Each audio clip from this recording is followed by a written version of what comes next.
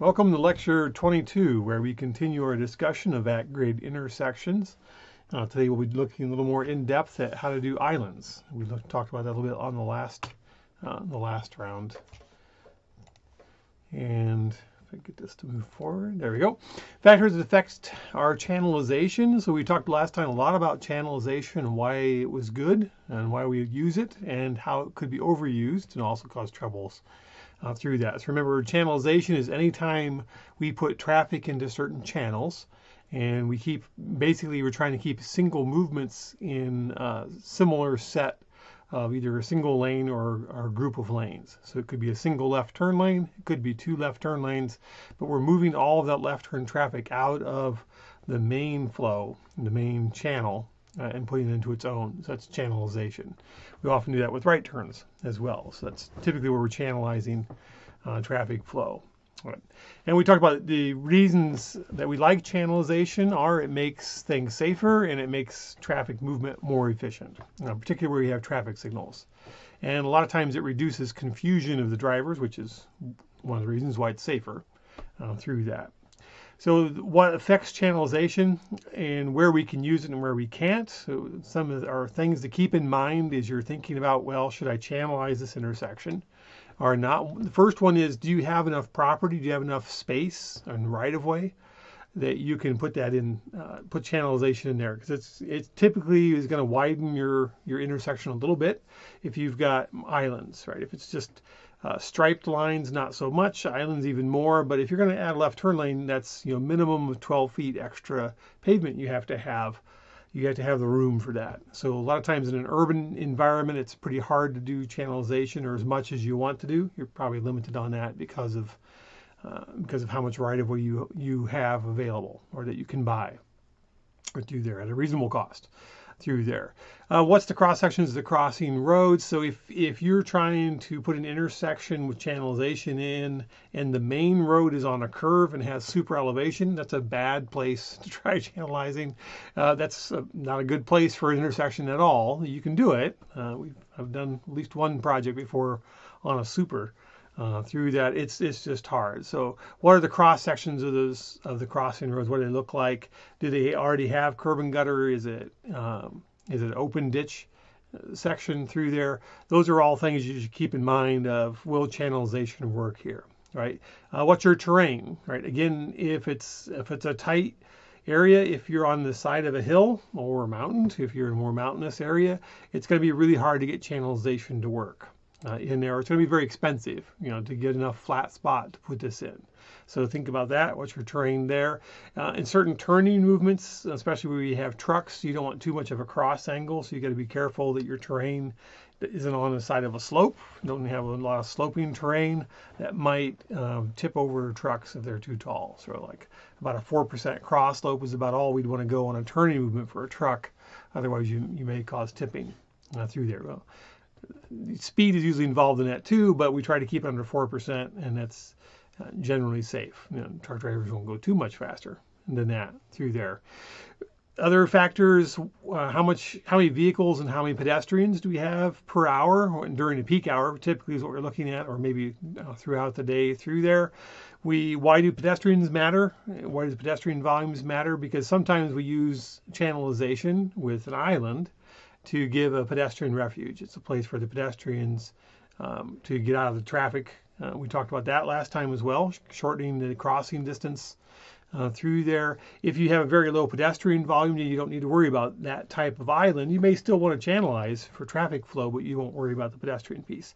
If pedestrians are there, we will change how we design islands to make sure we've got enough space for pedestrians to stand safely out on the island. Through there, if you're in an urban environment and you have buses and other transit things nearby, you're going to make sure that you've got a space for that. So where you build your channelization does not prohibit having a bus stop, or will not interfere with how the bus stops and then tries to pull back out into traffic. If you've got a right turn lane right there that's often backed up, that's maybe not a good place to put it or put a bus stop there. So move one or the other if you can. Through that, what kind of traffic control device do we have? Is it stop controlled, or is it traffic signals. These are at-grade intersections. Those are our two main types right through there. Could be a roundabout as well. It's a little bit different animal through there. So how we channelize is going to depend a little bit on, like, especially for retrofitting an intersection, there's already traffic signal poles there. We're going to change probably how we do our channelization. We're going to have to miss where those poles are. It may preclude us using like a right turn bypass lane, something like that. So we just got to know where that stuff is and plan for it. And if you're putting a new traffic signal in, it's often a great time to channelize, and you can get things right where you want them to be. Right? Well, how big is the vehicle we're designing for, right? Is it that WB50? Is it a WB67, the Indiana design vehicle? Or is it just passenger cars, right? That's going to make a big difference in how we channelize and how wide these lanes need to be, especially the turning roadways through that. And then what's our approach speeds, right? So channelization works great in urban environments, obviously. It's delicate. It's a delicate mix. If you're at high speed out in a rural situation, if you're at 55 miles per hour, you've got to be careful that you don't drop really small islands in all of a sudden on people and have very abrupt changes to taper people around those islands.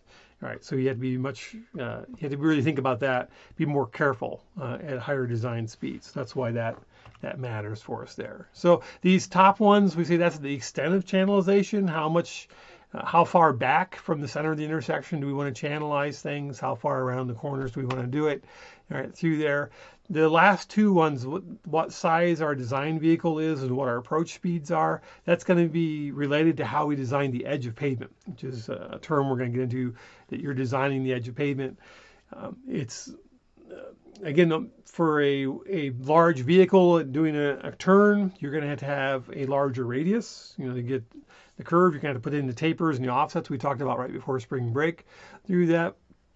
All of those things, fit into that. You're going to have a larger radius, and that's your edge of pavement is going to be further back away from the intersection. You're going to widen that piece out, right? The approach speeds, the edge of pavement is an issue because you're going to have a much longer taper. You're going to slowly move people over to the right as they come up on an island on a high-speed approach than you would in a short-speed approach. So you have to start much further back and be much more gradual in your transition into that intersection piece, right? There.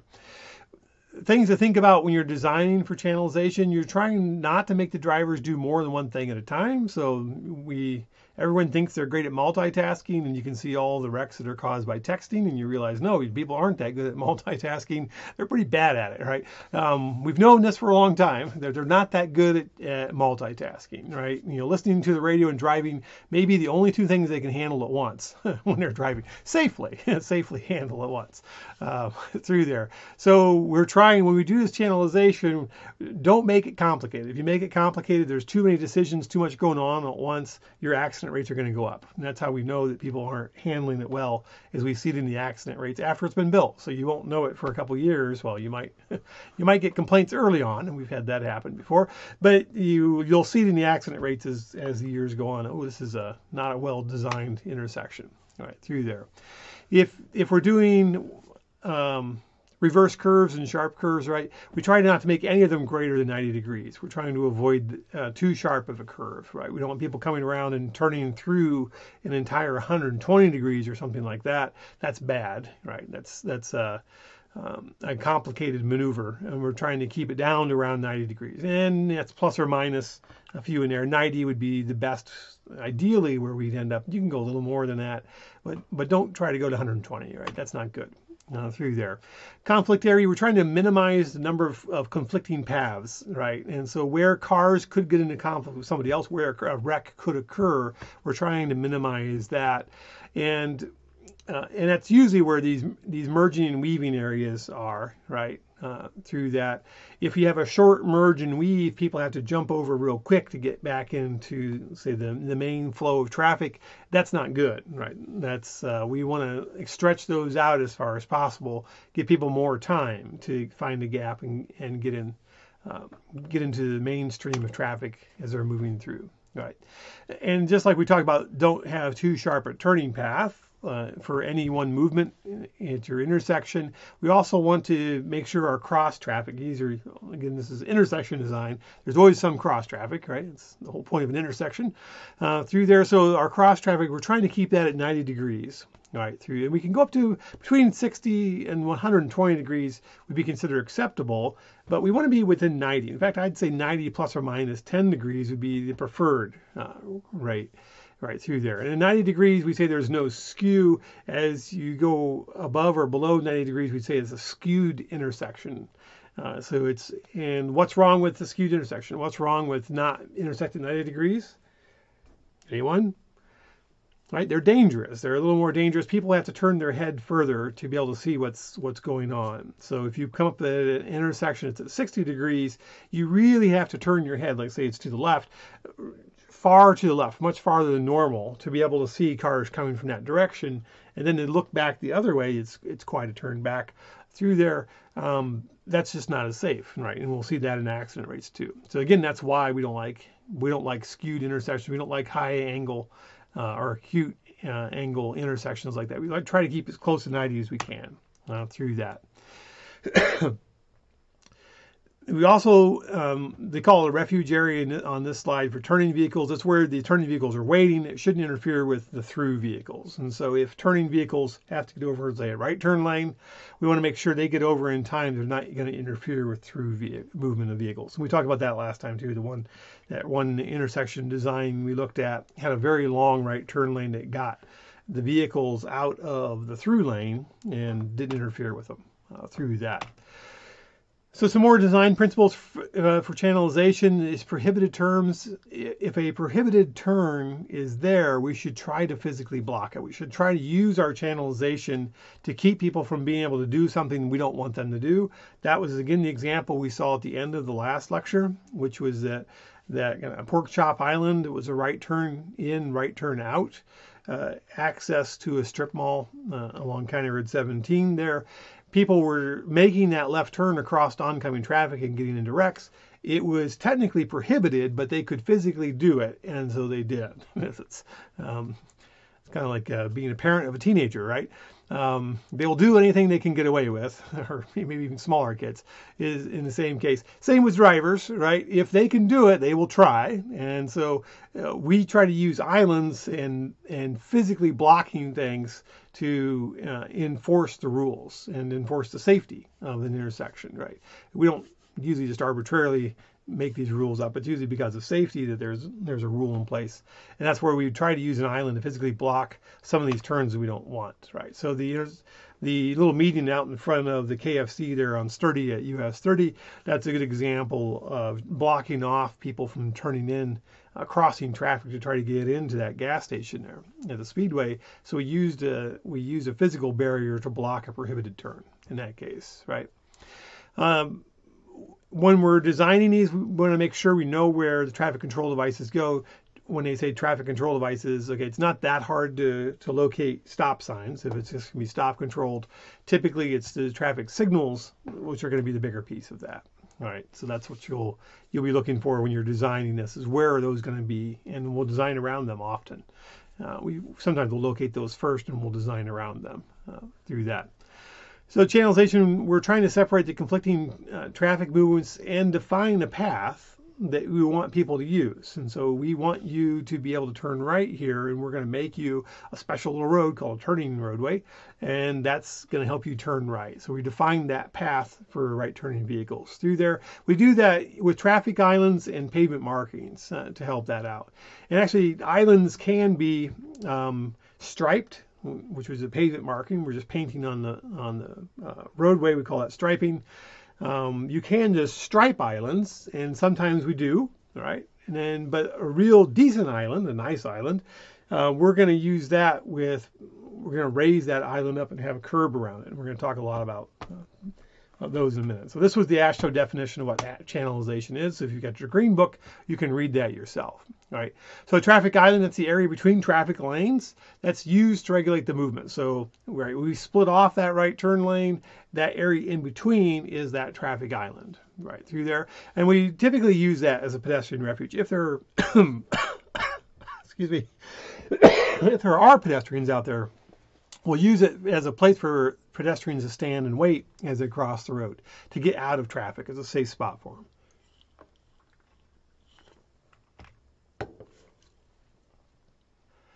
So vehicular traffic is not supposed to drive on the island occasionally, especially in slippery conditions. In the winter, people do drive right across the island. This never ends well for anybody on that, particularly not traffic signal control hardware, which may be on that island through there, and not usually for the car either if it hits something on that. And so we provide that refuge area for pedestrians and again for control devices, stop signs or the traffic signals out there. We can form those islands by using a raised curb, and so we've talked about before, cross-section elements about curbs.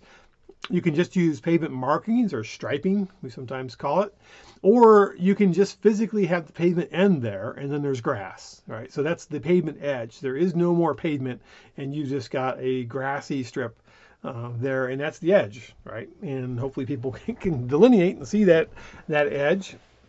So those are the three things we can use to form a traffic island out of that. And again, kind of the low budget way to do that would be, with our pavement edges here. Through that, and it's typically more of a like county roads, city streets, and so forth in a rural area, not so fancy. That's the cheap way to go, is just to use the pavement edges through there, and that's often more of a lower volume setting. When you get higher volumes, you're going to want the raised curbs, if nothing else, for the refuge effect. They're also easier to see, and so when you get higher volumes, it's more important to use raised curbs in that situation. Pavement markings are kind of in the middle. All right, they're not as easy to see, especially at night, and especially in snow or rain. Especially at night in a rainstorm, a lot of times those pavement markings are really hard to find. They don't shine very well at all when they have water on top of them through there. So that's where the raised curb is going to be better. But then again, raised curbs have a little bit of a hazard issue with them too if you're out on a higher speed road. So there's a little bit of trade-off as you go through. So here's an example of raised curb at an island. Obviously a little bit older pictures through here. This is from the Green Book.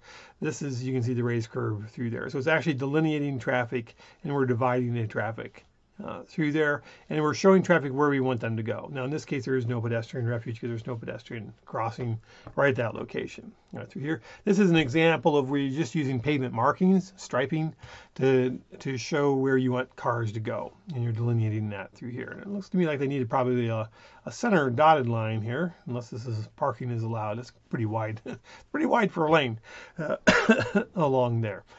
Right, but at least in the center here, we've got some delineation. We're showing people where to line up as they come into the intersection. The intersection will be back down here in this picture.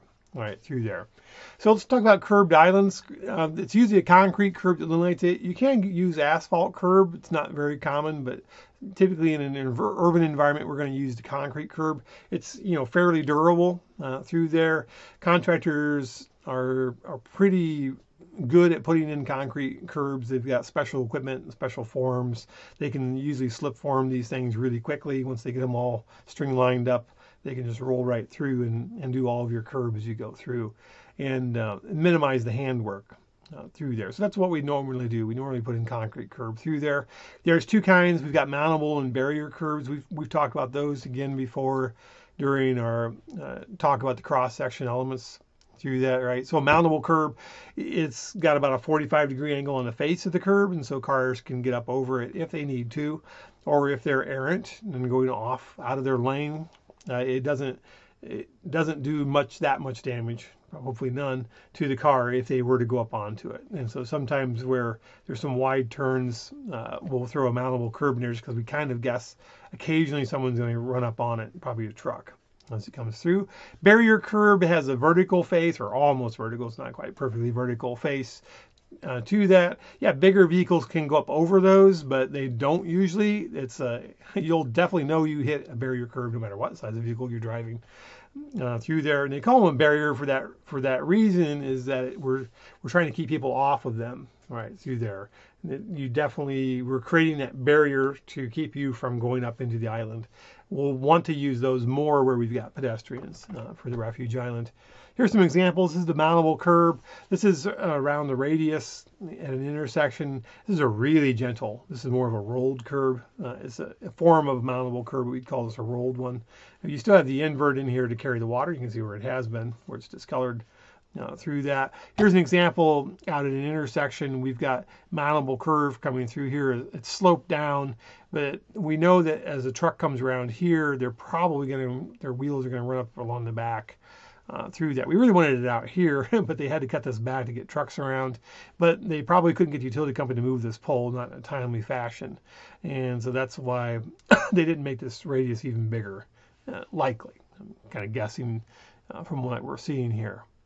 They are trying to get passenger cars to come all the way around. You can see here they put this striping in out here. These are reflectors, so at night you would see that and to keep people off of it. But if there are trucks, even probably straight trucks, their rear tires are going to go up over this area. So this is, you can drive over that. That's a mountable piece on that.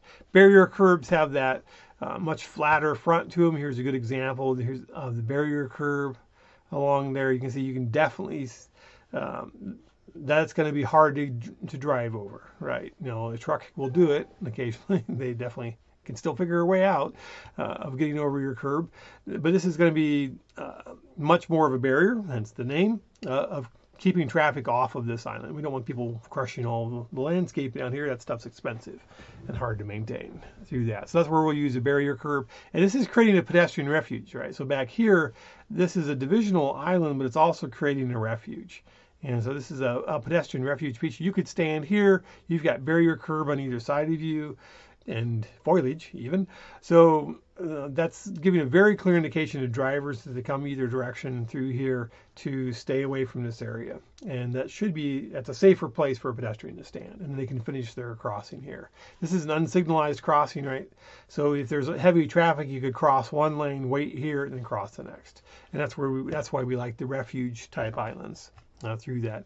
You can see over here, this is a divisional island, and we're just using barrier curb to keep people off the landscaping out through there. Like I said, there's a lot of different shapes and sizes of curb, and we saw even more during the cross-sectional piece. This is your classic barrier curb one. I think it's not quite a perfect vertical face. It's slightly sloped back through there. 6 to 8 inches is the normal. Most places we're going to use 6. Some locations will use 8 if we really want to keep people off of that. It's pretty, not many vehicles can get up over an 8-inch curb. Some bigger ones can get up over a 6-inch curb through there. This would be on a mountable curb. Would look like one of these two. Those are more of our mountable type curbs. That'd be our standard size ones. Their total height is usually around that 4-inch mark. That's the ones I've used in the past. I typically use a 4-inch mountable curb. NDOT, that's what their preferred mountable curb is. Through that. If you've got a curbed island, just keep in mind that these things can be hard to see at night, and you should try to use reflectors or have street lighting nearby. So if you got street lighting nearby, if you don't paint the curb, it's white. It should be white if it's concrete, right? It's still going to be fairly visible if you have street lighting nearby, but it doesn't hurt. You can paint it, or you can put these reflectors on the top. So these are these nice little reflectors, just like we put in the center of the road sometimes. They've got reflective faces on both sides of them, so they'll light up really nice at night through there. You can see back at this picture, they used a whole hazard warning sign on either end of that, right? So this is, I think, from Seattle. This picture, they like these out there better. But this is an object marker. It's a type of an object marker, and so they can just post those right at the end. Pretty clear indication there's something there. Don't hit me, right? Probably doesn't look, can't tell for sure. Probably not great street lighting around here, so this will really help drivers at night to know where they're at. They also have this double yellow line, which is reflective striping, right, coming around the end of that to kind of guide people off of it as well. So keep those in mind as you come through that. Curb islands, we typically like those again in more of an urban environment, and definitely where there's pedestrians, we're going to want to go with the curbed island for that refuge effect and keeping that through there, right? So traffic islands, we serve 3 main functions, right? The main 3 reasons we would use an island are channelization, division, and refuge. Those are the three big divisions of reasonings why we would choose an island, to use an island in any situation. Right? Channelization is all about traffic and keeping traffic moving safely and efficiently. So that's channelization. We're putting you into a certain lane to line you up at the intersection properly so that you can move efficiently through the intersection. That's channelization usually. Division is we're trying to keep traffic that's moving in different directions away from each other. So it's like on a freeway, we often have medians, almost always a median's either a concrete barrier or it's grass. That's a division. That's a type of, be kind of like a division island right through there. We're just trying to keeping traffic separated. That's going in different directions. And then the final reason is that refuge. We've talked about that already. That's a safe place for pedestrians to stand and get out of traffic, right? Especially if they've got, if they're crossing in stages, across road like that picture we just saw where they're going across one lane and maybe across the next. That's a refuge. So we'll use islands for that, right? Quite often the island will do more than one thing, right? We almost, not always. I've occasionally used an island just for refuge, but it's usually I'm doing something else with it, channelization or division, and I'm also adding in refuge as a piece of it. Channelization is the number one reason I usually use an island at an intersection. If there's pedestrians nearby, I also use it for refuge. So that's an example of where you'd use more than one function at a time, right?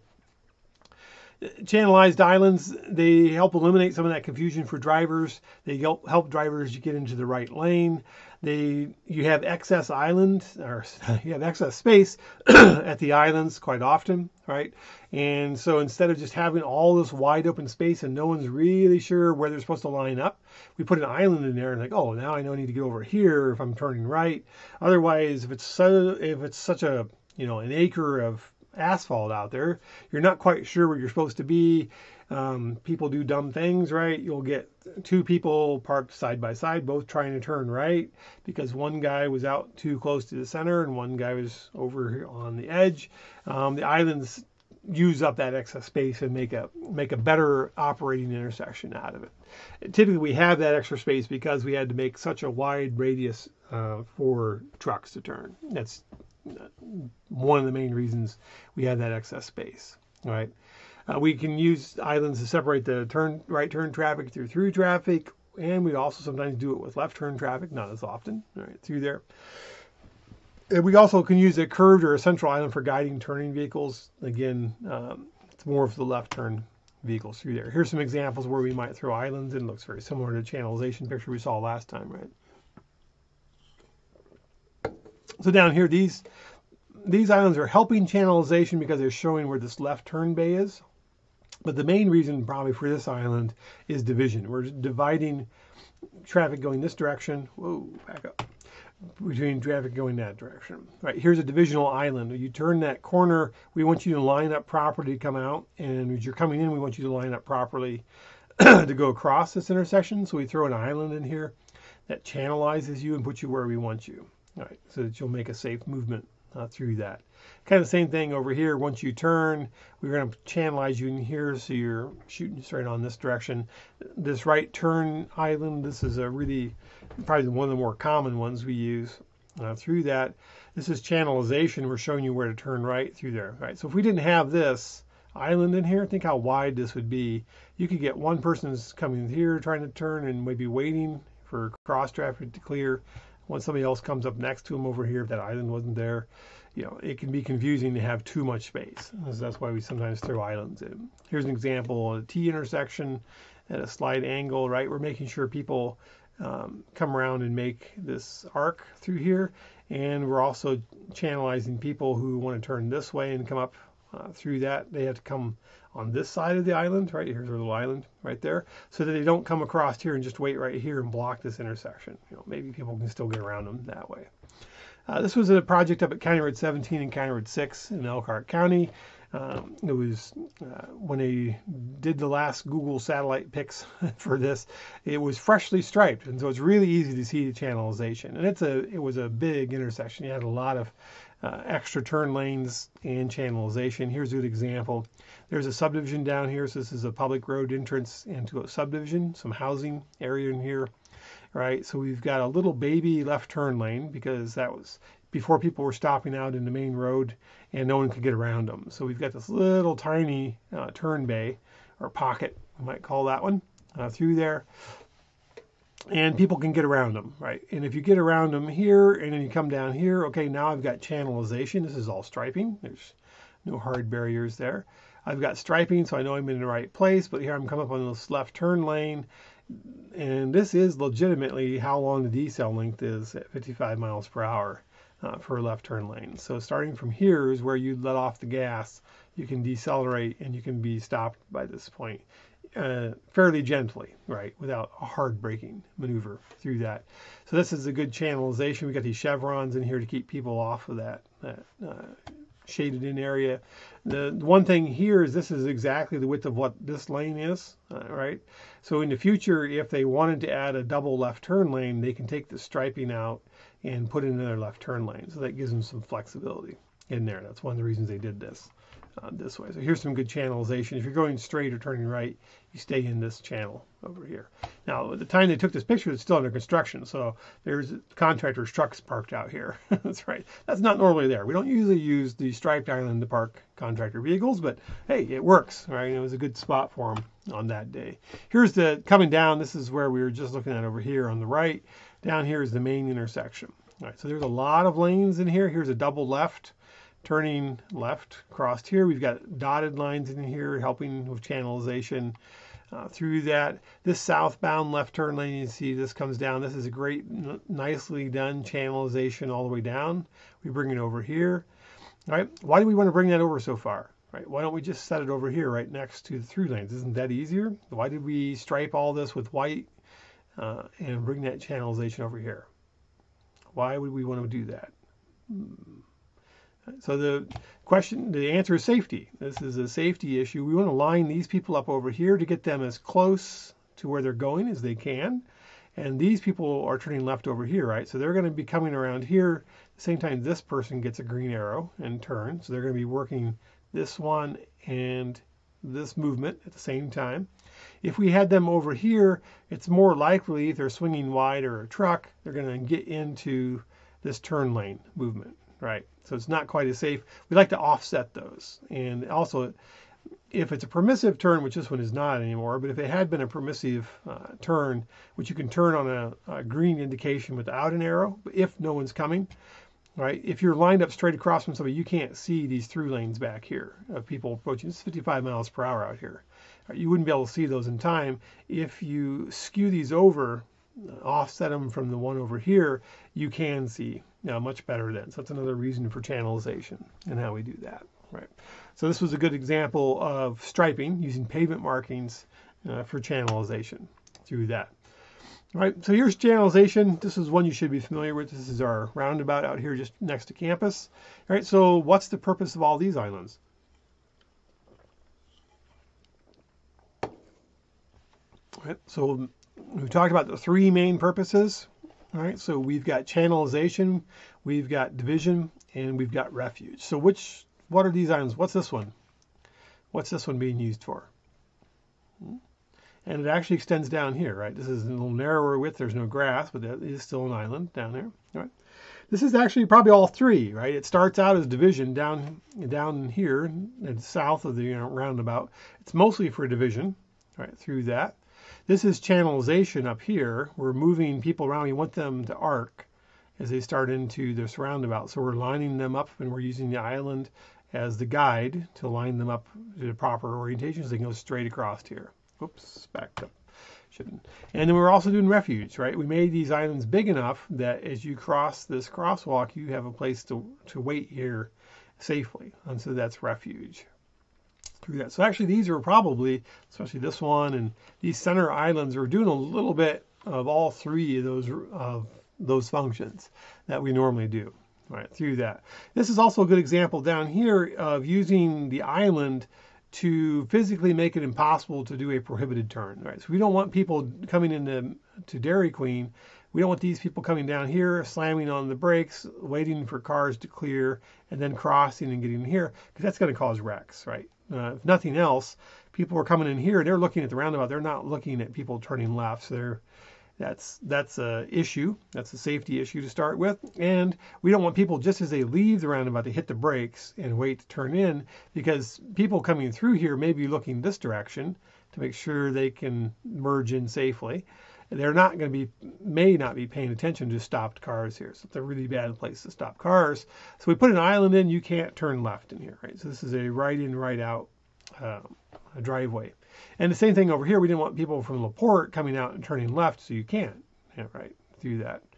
And we don't want people going north waiting to turn left on the LaPorte, so that's prohibited also by that island. So this is a good use of that island to restrict prohibited or undesirable movements for vehicles. So here's another island. So this is up in Mishawaka in northern Indiana, right? So this is northbound Main Street. Here's southbound Main Street through that.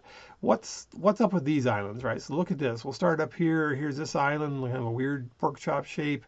Turns into more of a median island, stops here.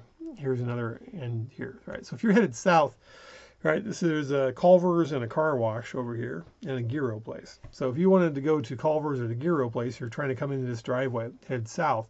Right, here you come down this way, you can pull into this, and you only have to wait for cars going north. There's a stop light right down here at the bottom. Once you get a gap, when that light goes red, it's safe to pull across, and that's not too bad, right? Well, don't we want people to do? We don't want people coming out here and trying to turn left on the main. That's pretty dangerous. It was proven to be dangerous through there, so they build all these medians in here, right? So that's probably impossible to get out here unless you came out, wiggled through that, and then did a U-turn, but that would be pretty gutsy. I don't think I've never seen anyone try that right through there. And these are specifically designed islands to keep that from happening. And nor can you go north and try to turn left into any of these ones, right? So this is prohibiting turns. It's also a divisional island, but it's mostly channelization. Channelization would be its main use in this case, right? So that's another good example. Right, so divisional islands, we use those at intersections of undivided highways to alert drivers when you're approaching intersections. So a divisional one, often you'll see that island come up and you're like, oh, I'm coming up on the intersection, right? It jogs your memory, like, okay, intersection coming, I gotta be ready for it, right? You don't normally find an island out all by itself and nothing near it, right? It's usually as you approach an urbanized zone and something's going on.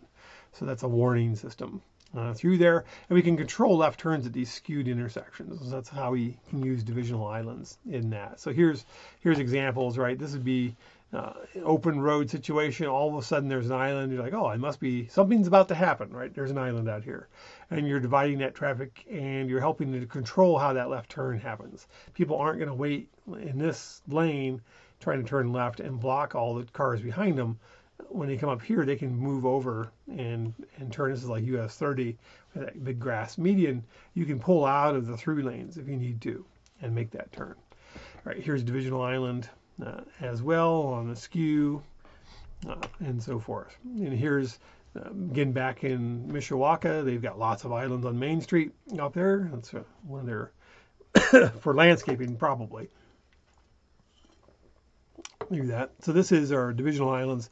It's warning you you're coming up to an intersection, and it's also making sure you get over where you need to be. And the city thinks they're pretty, so they plant trees and shrubs and pretty stuff in there, and that's beautification. All right, so it's a boulevard effect using the divisional islands for that.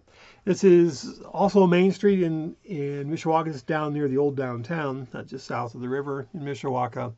You can see how we come up here. We've got our divisional islands, and so it's dividing these roads. It's also helping delineate where this left turn lane is, right? So that kind of helps. This is a nice use of a divisional island, right? We've got the divisional island here. You're forcing people to stay in these through lanes, and then we pop open this left turn lane. So You can't just come straight across here and just continue on to the left lane. That's dangerous. You're going to scare people. If you're in the left turn lane, you didn't turn left. The island forces you to stay in this through lane until you're here, and then use that left turn lane and get in that. So that's another good use of divisional islands through there. Refuge islands, sometimes we call them a pedestrian island because that's who's refuging on it is a pedestrian to keep them safe. Again, it's almost always at an urban intersection we're going to use these. We want to usually make sure that they're big enough, they're wide enough, the island itself is large enough that you can handle wheelchairs or bikes. Yeah, typically, actually, bikes are a little bit longer. You need about 6 to 8 feet of width, to comfortably park a bike on through there. Wheelchairs a little bit less, but still you've got to make sure you've got enough space for that true refuge. A refuge island can't be too small, right? You've got to be careful it's big enough to manage it, right? You can also use it for unloading passengers off buses right, through there. So sometimes the bus will stop and use a refuge island, typically more on the right turn. If there's a wide right turn lane, bus can use it. It's not that common, but it's a possibility through there. A traffic island needs to be big enough to command attention, right? We actually don't want small islands. Small islands are dangerous. People can't see them well enough, and they'll run up on them, especially at night. And they're just not big enough to attract attention. And so that's a reason that, and this is one of your quiz questions, that's the reason we have all of these minimum sizes on there. It's really safety. Safety is the reason, because if it's not big enough, people don't notice it, particularly at night, but even during the day. Small little islands, people aren't going to notice it, right? So you need to command drivers' attention. It has to be a certain size. So these are based on years of experience in the traffic industry. These are the minimum sizes they found have worked, right? Preferably a curved island is at least 100 square feet total. Right? You can get by with a little bit less, especially if in a more dense urban environment like downtown Valpo. Smaller island is probably okay because people are driving slow anyway, and they're expecting pedestrians. They're expecting not to be moving fast through there. So smaller island might be okay there. We'd like to go 100 square feet minimum size, right? It's okay to be bigger. It's not okay to be smaller. Through this. Triangular islands, and that's more like that right turn type islands through there. Like each side of that triangle, we'd like to be at least 15 feet long. And that, again, gives drivers a chance to see it better and look at it. It'll be interesting to see if all these self-driving cars, how good their algorithms are, if maybe they can pick up smaller islands than a human eye pays attention to. I don't know. Maybe they need bigger islands to see them well and to avoid them. So if that ever becomes more widespread, we'll find out, right? Maybe we'll change these parameters later.